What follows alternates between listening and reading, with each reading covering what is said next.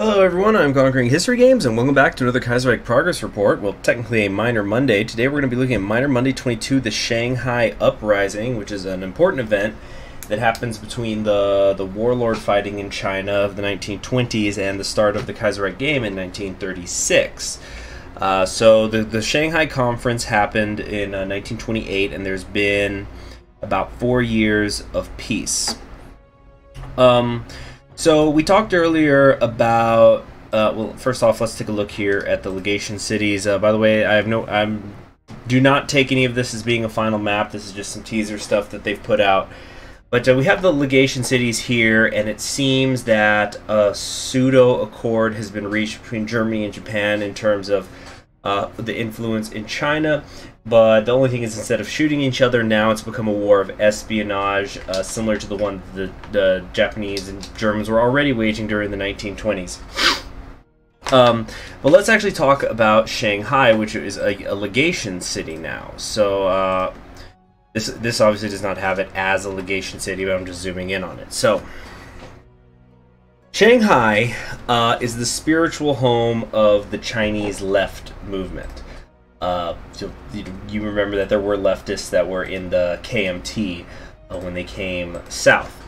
And when the Northern Expedition was happening in 1926, there was a hope that they'd be able to get close enough to Shanghai that there could then be an uprising and members of the Chinese left would be able to take the city. Now, the Chinese left that is in Shanghai is collectively referred to as Shanghai syndicalists, which is not really a proper term for them, because it actually is it's a catch-all term for the syndicalists and the anarchists and the social democrats and the radical socialists that are all within the city, and they can hardly agree on anything.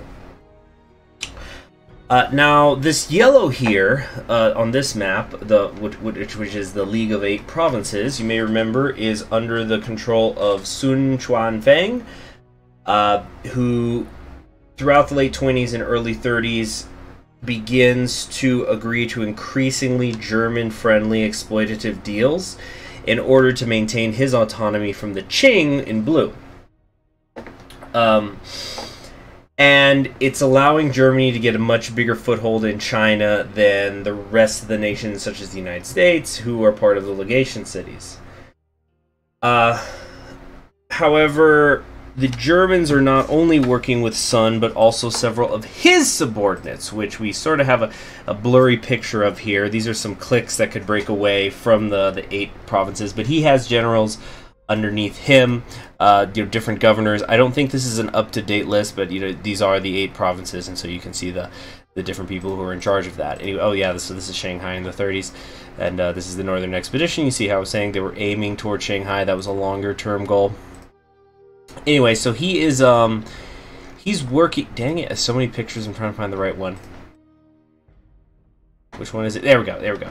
So the Germans are also working with his governors. Now, corruption begins to become extremely commonplace in China because you have all these warlords who are getting fat and rich off of working with the Germans. And the KMT that was still existing in southern China, they start to reorganize, they start to dig up their old rifles and things like that, and start to prepare for another attempt at the revolution. And they begin creating command structures, reestablishing those, but they're also training a new generation of soldiers in the countryside as well as in the cities.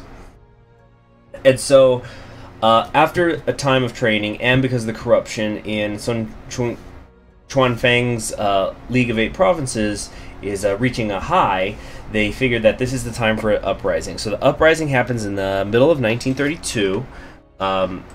Let's come and go over here and get to this picture of Shanghai. And it's mostly centered in Shanghai and around it, although it's also happening in other southern Chinese cities such as Wuhan, Nanjing, and coastal ones as well.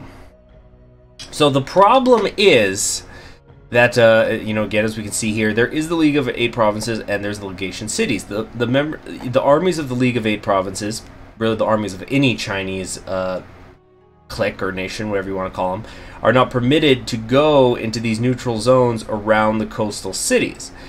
So Sun Chuang, who owns these areas, he's not able to send his troops in to suppress the uprising in Shanghai because it would violate the treaties. So this is advantageous to the Shanghai syndicalists, who can attack out into the League of Eight Provinces and then retreat into the neutral zone, and then the League of Eight Provinces forces are not allowed to follow. So Germany, they then have German officers take control of League of Eight Provinces troops, and by claiming that these are actually German troops, like in quotation marks, they then violently enter Shanghai and crush the rebellion. There are stories about syndicalists being thrown alive into locomotive fireboxes and things like that. So the Shanghai Uprising is crushed. However, this was not a lopsided victory, and there are consequences and repercussions for this.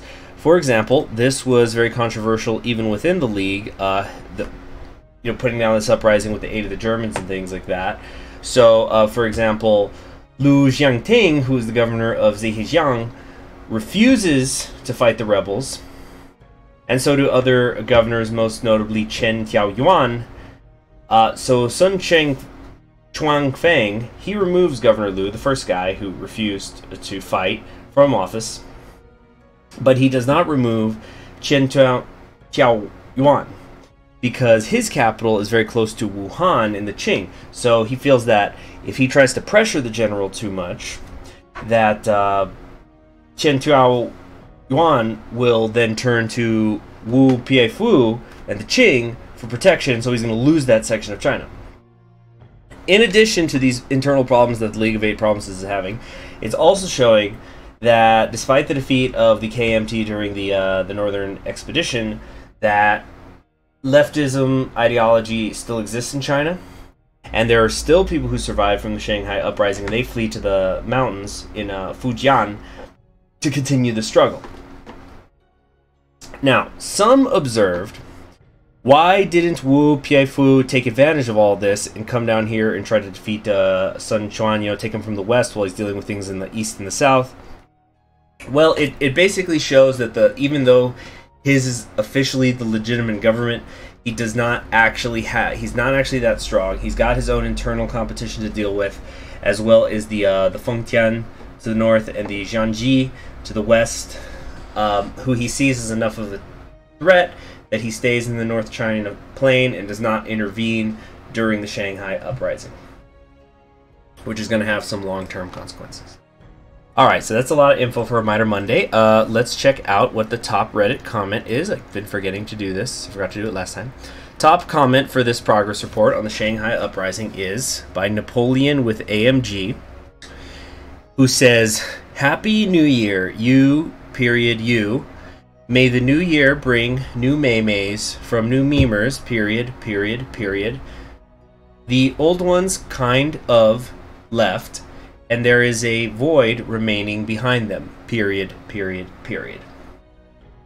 So there you have it, Minor Monday 22, the Shanghai Uprising. I hope you've been enjoying these, and I'll see you in the next video, which I think is going to be a progress report. Subscribe if you haven't already, so you'll be notified and keep up with all this lore, and click the bell so you know when those videos go up. I'm Conquering History Games, and I'll see you then. Bye.